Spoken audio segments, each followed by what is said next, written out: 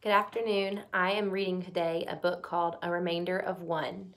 This is a story about some insects who are marching in different ways, and there's a remainder of one in so many situations. And poor Joe, who's arranged and left out oftentimes. When I'm finished with this story, I'm going to give you a few different tasks that some students can think about solving to help you to continue to learn from this book. And this book could be designed for second graders who are thinking about even and odd numbers, for third and fourth graders who are thinking about factors of numbers, and also square numbers. So enjoy the book. The story of Joe might just as well explain what happens to numbers when they must remain after division and they are left behind as lonesome remainders. It seems so unkind. Drawn by an orchard of young apple trees, the sunshine felt hot, about 90 degrees. So insects all scurried for any cool shade. From mushroom or leaf, they watched a parade. The 25th Squadron marched past the bug crowd, bound and determined to make their queen proud. The troop had divided by two for the show. Each bug had a partner, except Soldier Joe. You can see here, and here's Joe. He's left out.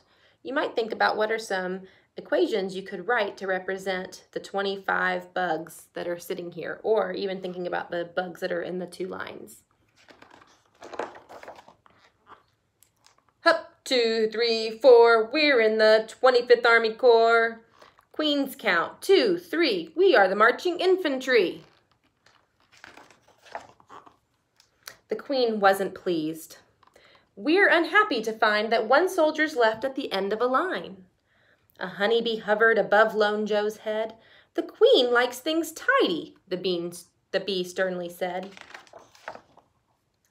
I'm sorry, Private, said Joe's Sergeant Stephen. You must stand aside so the troop will be even. The two lines of 12 then marched neatly away, while Bug Soldier Joe had no choice but to stay. Lone Soldier Joe learned it wasn't much fun to find himself labeled Remainder of One. The brainy Bug Soldier stayed up the whole night. Perhaps one more line would make everything right. So one more line. We had 2 lines. We're going to make one more line. Now let's see if we can make 3 lines that are all the same. All 25 soldiers marched past the bug crowd, nervously hoping they'd make their queen proud. The troop had divided by 3 for the show. Each line seemed perfect. Then someone spied Joe. Up, 2, 3, 4, we're in the 25th Army Corps. Queens count, 2, 3, we are the marching infantry. The regal head shook. It's disturbing to find one oddball bug at the end of a line. A slender mosquito loomed over Joe's head. Too bad you're a misfit, the pesty sharply said. I'm sorry, Private, said Joe's Sergeant Stephen. If you stand aside, then the troop will be even. The 3 lines of 8 all marched neatly away, while sad and disheartened poor Joe had to stay. The oddball bug Joe knew it wasn't much fun to feel so left out, a remainder of one. Again the lone soldier thought all through the night, with one more bug line, it might work out right.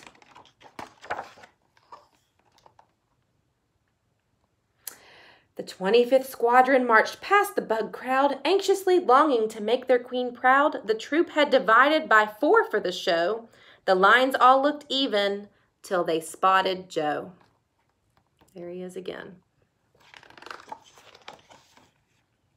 Her Highness pointed. We're angry to find a Tagalog bug at the end of the one line. A shy dragonfly fluttered over Joe's head. Now don't get discouraged, the fly softly said. I'm sorry, Private, said Joe's Sergeant Stephen. You must stand aside, then the troop will be even. As 4 lines of 6 marched neatly away, sad Joe couldn't watch, for he had to stay. Poor Tagalong Joe didn't have any fun. Always left out, a remainder of one. But hard-thinking Joe had the answer that night. Another line must make it work right.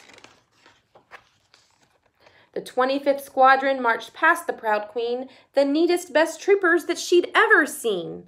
5 lines of soldiers with 5 in each row, perfect at last, and that's counting Joe. Good show, said her grace. Your rows are divine. We see no remainder to ruin your line. The troop took to great pride in their great skill at dividing. Joe was pleased he was there marching, not hiding. The coolest bug soldier beneath the hot sun, smart Joe, the former remainder of one. So here are some things to consider you might want to do now that we've completed the book. If you're in 2nd grade, you might want to think about why couldn't they march evenly with 2 lines? You could go back to this page where they were marching and think about what's going on in this picture. And there's 25 of them. Why couldn't they march evenly in 2 lines? Come up with some equations to help us prove whether this is an even or an odd number. If you're in 3rd grade, you might want to think about what are the different multiplication and division equations that you could write to go along with this story. And if you're in 4th grade, you might want to think about that 25 is a perfect square. The insects could march in 5 rows with 5 in each row. That makes 25 a perfect square. It makes a 5 by 5 array. What other number of insects could we have in this book that would make for a perfect square? And what would their array dimensions be? I hope you enjoyed the story. I look forward to hearing from you with your comments.